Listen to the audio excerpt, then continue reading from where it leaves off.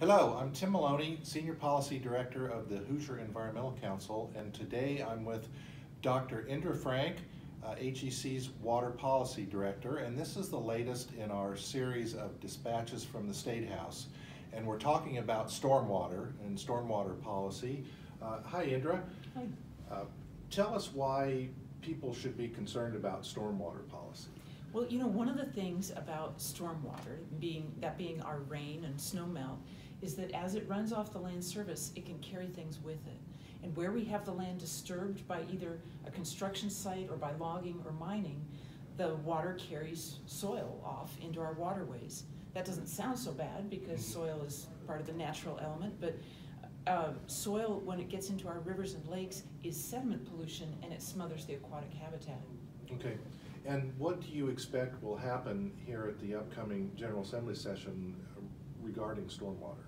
Well, we may see return of two bills that would increase sediment pollution in the state. So one of those bills would have blocked local control of stormwater issues, and the other one would have blocked local decision-making when it comes to logging and mining. We may see return of those bills. Okay, and what would you tell our supporters and others who care about our water quality and our waterways as far as the upcoming discussion on stormwater? Yeah, we'd like you to contact your state senator and your state representative. Let them know that you're in favor of strong protections for our waterways and that you're in favor of maintaining local control when it comes to decision-making on stormwater, logging, and mining. Okay, thank you, Indra.